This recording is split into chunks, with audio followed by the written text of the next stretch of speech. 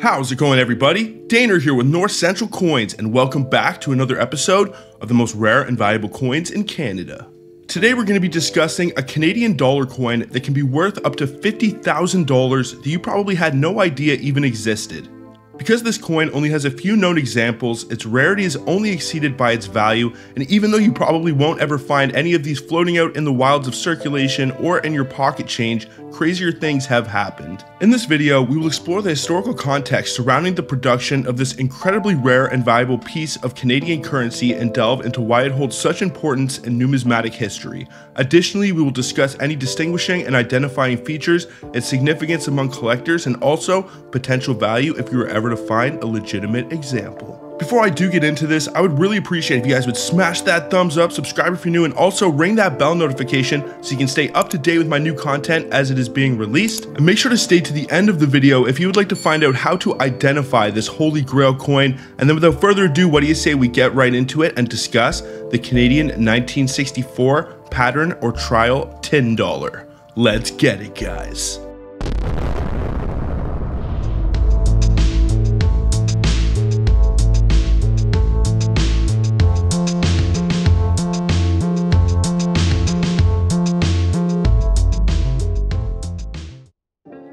Canadian pattern or trial coins stand as unique and distinctive pieces that are crafted by the Canadian Mint as integral components of the coinage development process. These coins play a crucial role in assessing and refining various elements such as the design, metal composition, weight, and durability before the mass production of a new currency or coinage changes. The journey of creating new coinage initiates with the meticulous design phase.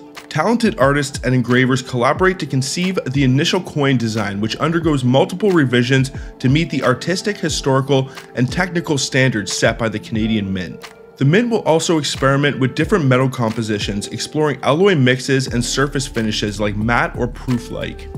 Once the optimal design and metal composition are determined, a limited number of trial coins are minted using specialized equipment. These trial coins then undergo rigorous quality control processes to ensure that they align with the Mint's exacting standards. The next phase involves subjecting these coins to comprehensive testing, including assessments of durability and wear resistance, to guarantee their ability to withstand the rigors of circulation. Mint officials and experts meticulously reviewed the trial coins, making any necessary adjustments or modifications. Upon approval, the Mint can proceed with the mass production of the finalized coin design, ultimately entering it into general circulation. Encountering Canadian pattern or trial coins in everyday transactions is an exceedingly rare occurrence. These coins are specifically crafted for internal purposes and are often retained by the Canadian Mint for reference, archival collections, or occasionally made available to collectors during special events. The primary enthusiasts seeking these coins include collectors, numismatists, and historians who value them for their unique designs, metal compositions, and also the insights that they provide into the coinage development process. For those curious about the possibility of stumbling upon such coins in your pocket change, it's very important to note that the chances are pretty much slim to nil. However, if a coin appears unusual or deviates from the standard circulation coinage designs, it may be worth having it examined by an expert or professional numismatist, as it could potentially be a rare or pattern trial piece. So now that I've given you some context on how these coins come into existence and how incredibly rare they truly are, what do you say we discuss the coin that you are all here to find out about, and that is the 1964 commemorative pattern $10.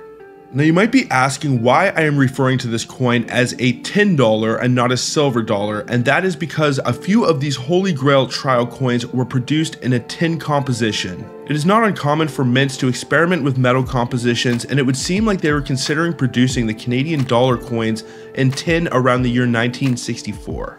The reverse of this coin features the typical commemorative Charlottetown, Quebec conference design, but the obverse of this piece is incredibly unique. Instead of bearing the effigy of the reigning monarch, as is the norm for circulating Canadian coinage, the face of the obverse on this pattern piece is almost blank except for a small strange symbol near the center.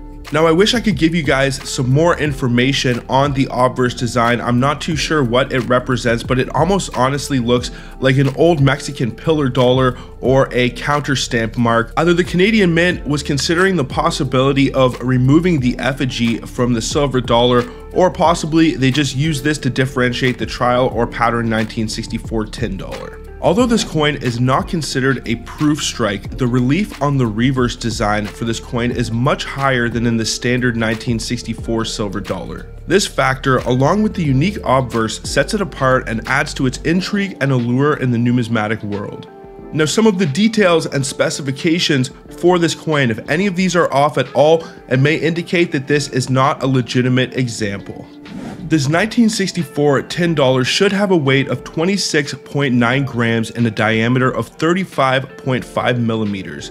The edge of this coin will actually be plain instead of reeded, which would also be a major visual differentiator and sets it apart from the common issue 1964 silver dollars. As I mentioned previously, the reverse should feature the Charlottetown, Quebec commemorative conference design with a higher relief than the standard issue, and the obverse of this piece should be blank with a small marking or symbol in the center. Usually pattern or trial coins will receive an SP or specimen designation if they were sent off to a reputable grading company such as PCGS or NGC, but there are a few cases like this 1964 tin dollar where it will actually receive the standard MS grade. Charlton Catalogs classifies this coin as DC13, and if you were to find one of these and it scored between an MS63 to MS64, then it can be worth up to $50,000. There are very few known examples of this coin, with one actually being featured in the National Currency Collection. As is the case with most trial or pattern coins, there are usually only a few made and they are usually disposed of or scooped up pretty quickly by mint employees, but that doesn't mean that you can't find one of these, especially if you are able to find an uncirculated bag or roll of Canadian 1964 silver dollars. It's also a great idea to keep your eyes open on online auctions and sites like eBay, as sometimes people can sell things that they don't always know exactly what they have. There is a chance that someone might think that they have a coin with post-mint damage and can sell this for near silver melt, and if you can pick one of these up and actually identify it as the correct coin, you can make a huge profit. Chances are it's probably going to be a counterfeit if you are buying it off an online auction site or off of a site like Wish or Alibaba, but at the same time, it is always good to be armed with a little bit of knowledge, especially when you are dealing with coins like this 1964 trial or pattern tin dollar. The 1964 Canadian silver dollars are fairly common issues. They make quite a few of them. I've actually owned many of them myself, so this is definitely a good one to keep your eyes out for, and another incredible coin that deserves its place in the annals of Canadian numismatic history. Now, what do you guys think about this 1964 Canadian tin pattern dollar? What would you ever do if you found a legitimate example, or if you ever have found any of the coins that I discussed in this video? Let me know down in the comments. I would love to know. Also, if you guys enjoyed this video, I would really appreciate if you would smash that thumbs up, subscribe if you're new, and also ring that bell notification so you can stay up to date with my new content as it is being released. But I think that is pretty much going to do it for this one, folks. So until the next one, everybody, peace out and have a good one, y'all.